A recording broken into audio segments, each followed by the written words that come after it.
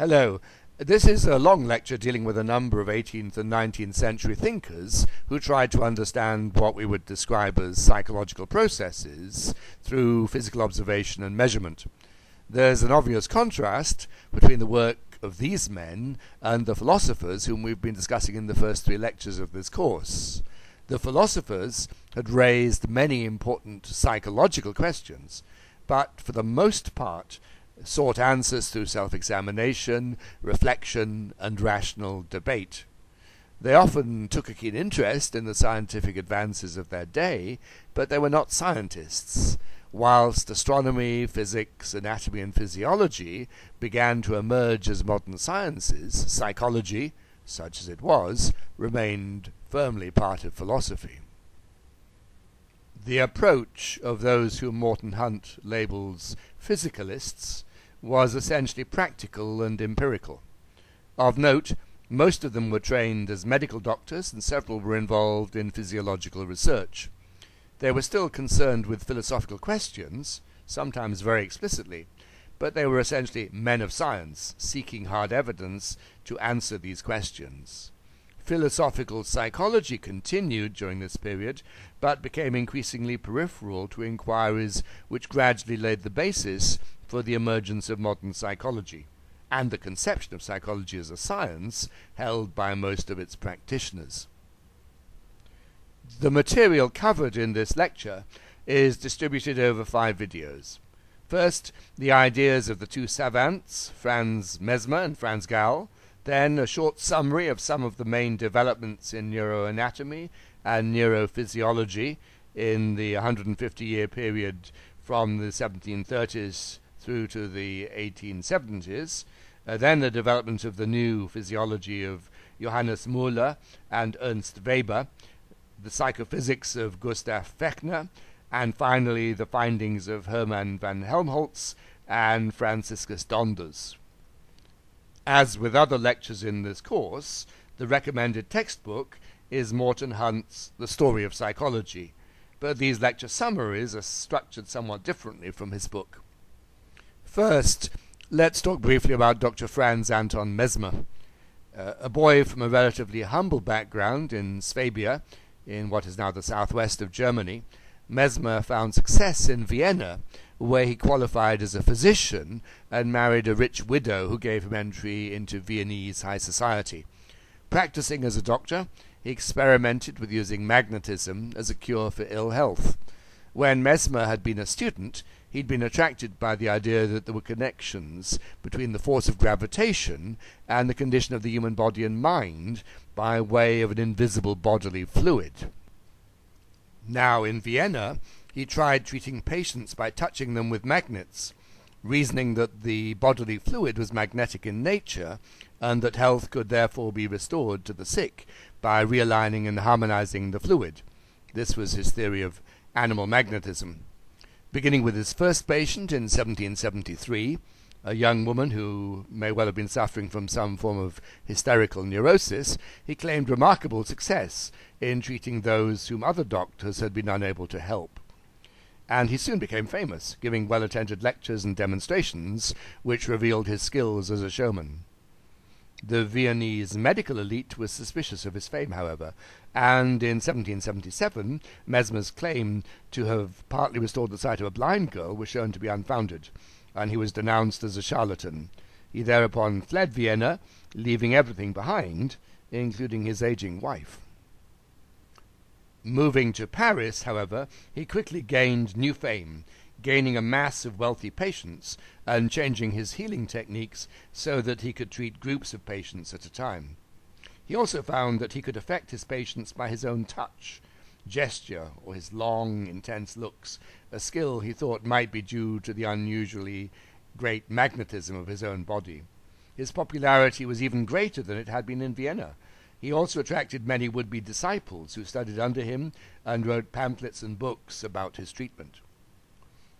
As in Vienna, the medical establishment in Paris regarded him with disdain, and in response, the now well-connected Mesmer petitioned the king to appoint a commission of inquiry to examine his claims. This group, which included Antoine Lavoisier, the chemist, and Benjamin Franklin, the American ambassador, met in 1784 and devised a remarkably modern experiment in which patients were falsely told that they were going to be magnetized through a closed door.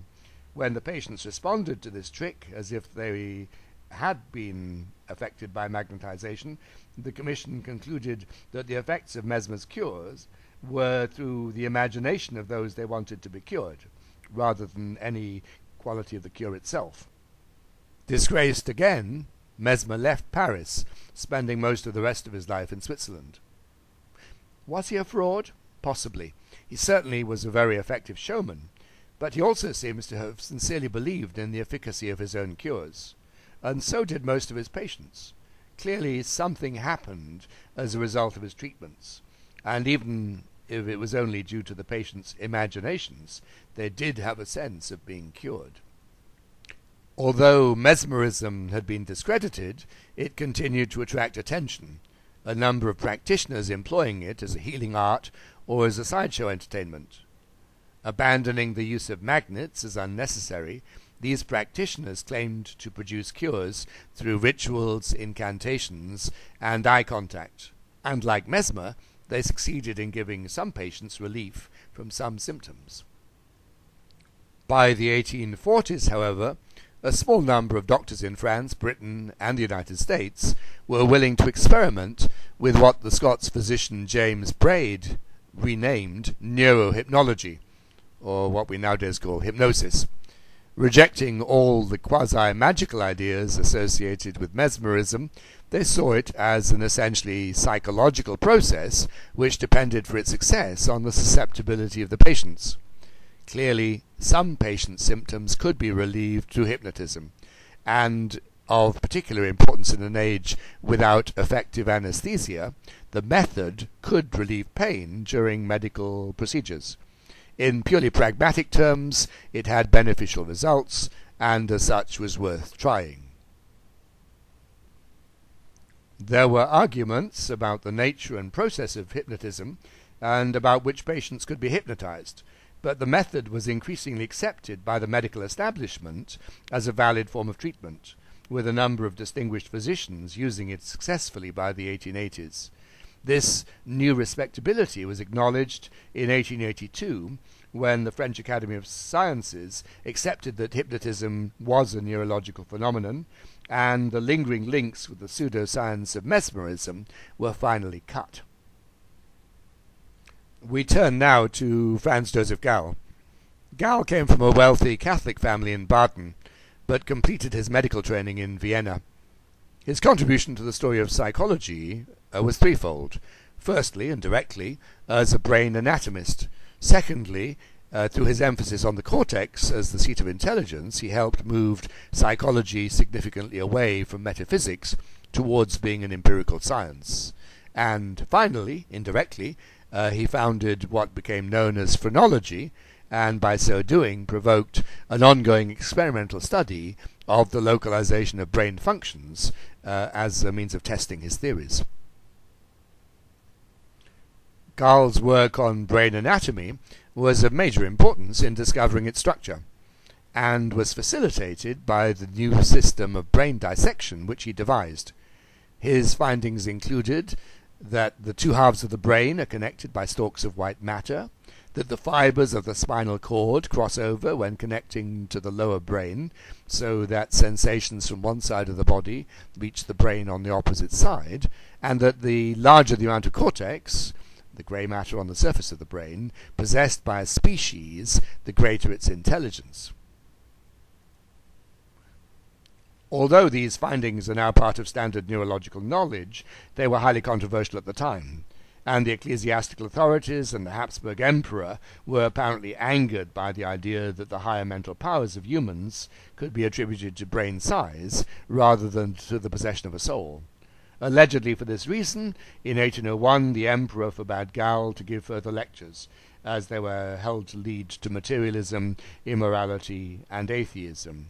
After repeated attempts to get the Emperor to reverse this decision, Gall embarked on a successful lecture tour of the German states before settling in Paris in 1807, where he remained for the rest of his life. Gall's major work as an anatomist is now largely forgotten, and people remember him instead as the originator of the pseudoscience of cranioscopy, later renamed phrenology. Having realized that human intellectual superiority to animals was linked to the greater development of the human cortex, Gall wondered whether differences between individuals in intelligence and personality might also be linked to measurable differences in individual cortical development. But how to explore this idea? He could look at casts of the brains of the dead, but he couldn't open up people's skulls, and there was then no way of scanning the living brain. Accepting the idea that there were distinctive mental faculties, Gall theorized that the development of a particular faculty would lead to the associated part of the brain being larger, and that this increase in size would be indicated indirectly by an expansion of the part of the skull covering that particular part of the brain. With this idea, he then set about identifying a series of presumed skull areas corresponding to the various separate organs of the brain, for affection, courage, vanity, homicidal tendencies, religiosity, and so on. Together with a young colleague, Gall painstakingly examined the skulls of hundreds of patients, friends, prisoners, asylum inmates, and others to map out their skulls, initially identifying 27 regions of the skull which were supposedly linked to particular mental faculties. Their research method would now be seen as fundamentally flawed, in that they looked for individuals who had extreme qualities. For example, they were criminals or insane, and then looked for similarities in their skulls.